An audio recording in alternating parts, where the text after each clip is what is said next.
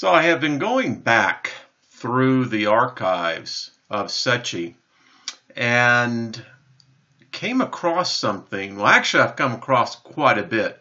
So this is going to be the first in a series of what we're going to call What in the World Was That? So let me set the scene for you here. This is January 1st, 2007. Yes, turning back the hands of time. So put yourself where you were in 2007, January 1st, and let's see what was happening in our solar system. Just to let you know that I've slowed this down to 20% of normal because I believe what you're going to see is, well, I'll let you see. So here we come. This is Venus, Birkeland current, right? Going across. What is this? Are you kidding me? What in the world is this? Are you believing this? Now, I have taken stills of this. Now, just to let you know, this is Mercury, this is Venus, and I'll show you this on a solar scope so you can see it. There's the sun doing its normal on a CME. So we're going to go back because this is just remarkable, folks. When you really take this in, what is happening? I don't know what this is. Whatever it is, it's huge. It's bigger than any planet, almost bigger than our sun. And I'll stop it here so you can really get an idea. Now, understand this is a Birkeland current coming off of this. Here's this poor little Venus out here, which we have seen of lately because it's been so bright. But nothing in comparison to this. Look at this, folks. And we're going to go through some stills and just try to get an understanding. And also, let me give you a little background more on this. So they launched this bird up in 2006. And they first got the first pictures in December, which I do have those, and I will show those in another program.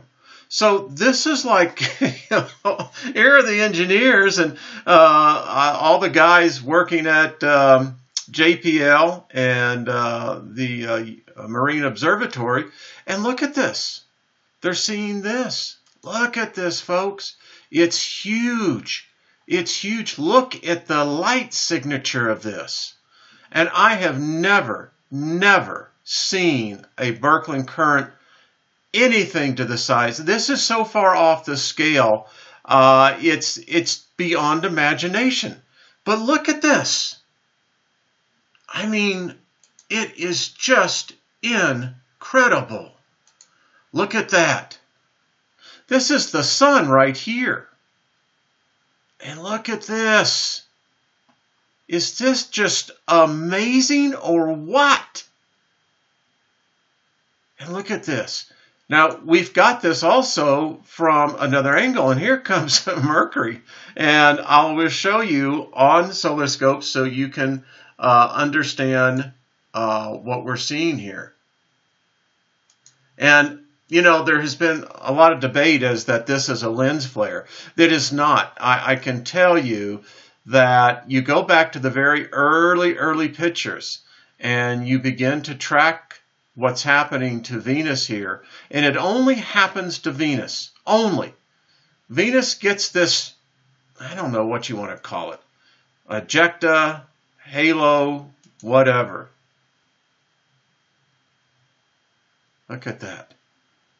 Now you can see both these planets, same thing, same Birkeland current, right?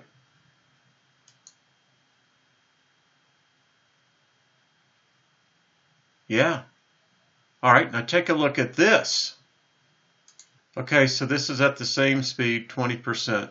Now, this is, again, stereo A, HI1, and you can see this one here takes the negative and positive. Look at this, folks. Is this just amazing? And look what it's doing to Venus down here. I mean, Venus is just going crazy. Look at this. I don't know what this is. It can't be a planet. Something this size had to have been observed. Look at this. My impression when I saw this, by the way, is that I saw, you can almost say this is like an eagle's wing, maybe even an angel's wing, right? I mean, but it's huge. The scale of this, even if this is close to the camera, and I'll show you where these satellites are positioned, it's still, number one, very bright, very large, and it took days to pass through our solar system. Look at this. And you can see our sun's reacting. Our sun is just reacting big time on here. And then here comes Mercury, and I'll show you how we know that. Look at this, and our sun is just reacting. And if you notice here, you can actually see that this is, best way to know, it's particles. And you can see it as though it's kind of like on water, but this is out there in space. So this is all part of the wake of whatever that was. And then you can see, again, these are particles. Something with Venus. And if you notice too here, let me show you something. Mercury, right? Venus. Mercury, Venus. Do you see a difference? Yeah. Even as you continue to see, now here's a huge coronal mass ejection, a CME. And there's Mercury right here, and here's Venus. So if this was a lens flare, right, that would come off of a Venus, this is what they're saying, a planet, we should be getting the same effect here with Mercury. I mean, unless the properties are different. All right. Look at that huge CME. All right, so let me show you where these satellites are at. So here you go. Stereo A, stereo B. We were looking at stereo A. So it's looking back this direction, in which you're going to see many times Venus and Mercury in this configuration. Now, this is solar systems scope, and as you can see, I've got the time. This is set in to January.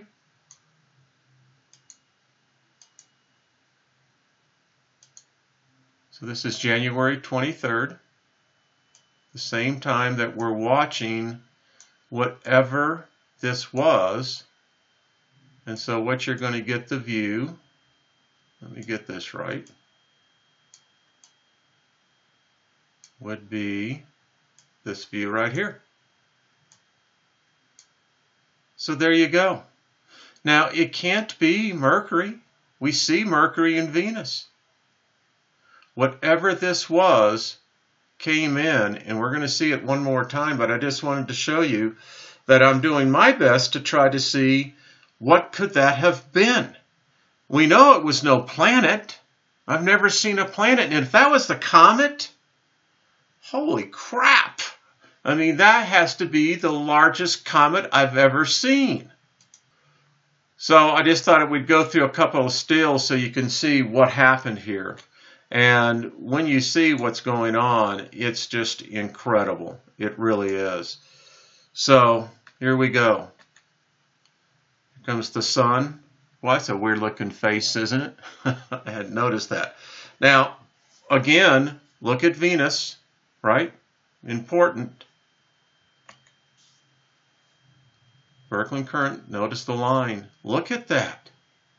You know, when you begin to measure this in scale, well, maybe some of you watching this will get your estimates, but mine are, this was huge.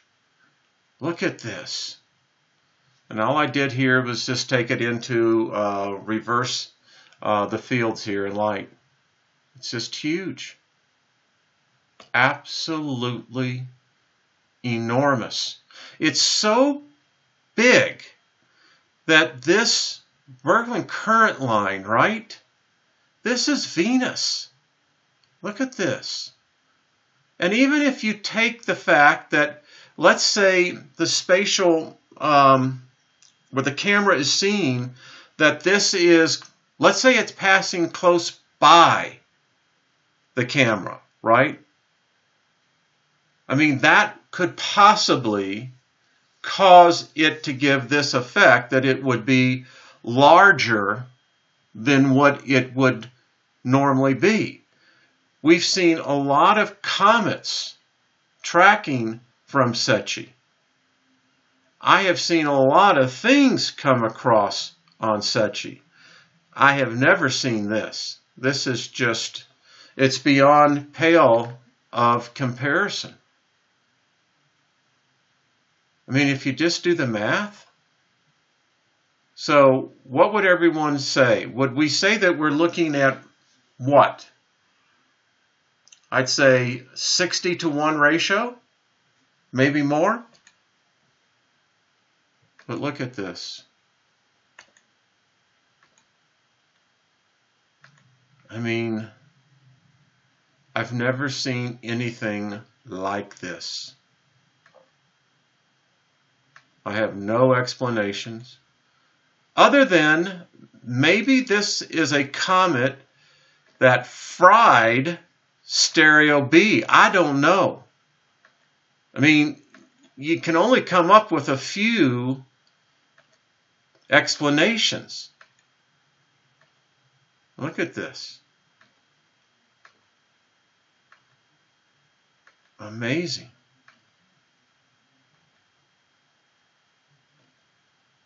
I mean, I'd love to hear your comments. And again, look what's happening to Venus down here. I mean, Venus is just getting, look at that, smacked. And you can see it reacting down here. Now, again, I don't know where this is in relation to Venus, in relation to the camera. It's one of the things I don't know. But I can say this, we all can see this, is that the effect is just huge. So rational thinking would say, well, gee, I think that it's very close to the camera, but you can see our sun, how it's reacting to it as well. And then there's a normal CME. And then I'll close out with here. This was, again, another camera. This is B, in fact, how it was reacting. So I don't know what that was. We'll look at it one more time. So we'll just run this in real time and then close it out. Look at that, folks. Just amazing. All right, folks, I'm going to do others because there's even more. But this one here, I have to say, is probably the top of the list so far. I don't know what this was. I'd love to hear your comments. And, hey, this is fun. We'll continue to stay on it.